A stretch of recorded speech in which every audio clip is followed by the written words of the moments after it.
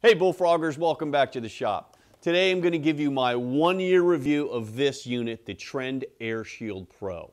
First off, a disclaimer, I am not sponsored or compensated by Trend in any way. I bought this with my own money. Let's get to it. Alright, I'm just going to put this out there.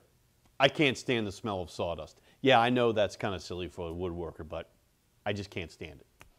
So, I had been a shop teacher for around 32 years at the time I bought this, with retirement in sight, and I was beginning to be concerned about my lungs. Despite a butt-kicking dust collection system at school, dust collection was clearly not a priority, design priority, on older machines. So it was, shall we say, less than optimum. The problem with masks, whether it's the N95 masks that we're all sick and tired of, or these neoprene masks, or any mask for that matter, is they only work if there's an airtight seal around the mask. In order to achieve that seal, there has to be some pressure on the bridge of your nose. And for me, that constricts my nasal passages, forcing me to breathe through my mouth, which means I can't tell if I'm breathing any sawdust because I can't smell it. They're hot and steamy inside. As we all now know, they severely restrict your airflow if you exert yourself even a little bit. Further, they don't work at all if you have a beard, unless it's neat and trim like mine. So I decided my lungs are worth protecting. Yes, this unit is expensive, $370 at the time I purchased it. So this isn't for the guy who cuts a couple boards once or twice a month. If that's you, I recommend you tough it out with a paper mask. But if you do a fair amount of woodworking, I suggest you look into this unit, especially if you're young.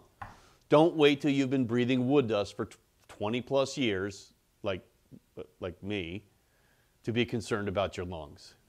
Here's how it works. The fan pulls air in through these openings in the back of the helmet, through the filters, and blows that clean filtered air down across the face shield.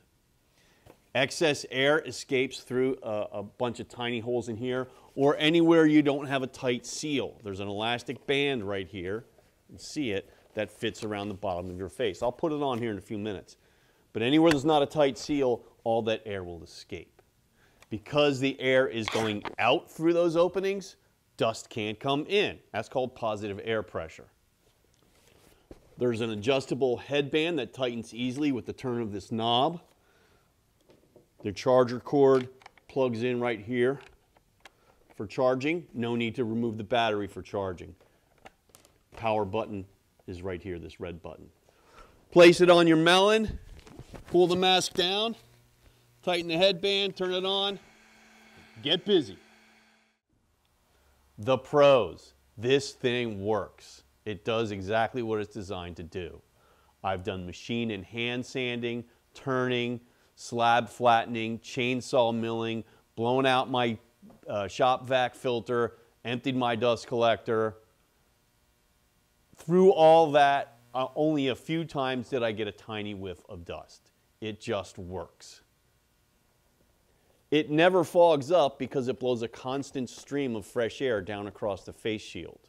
Even if you intentionally fog the lens, it dissipates almost immediately.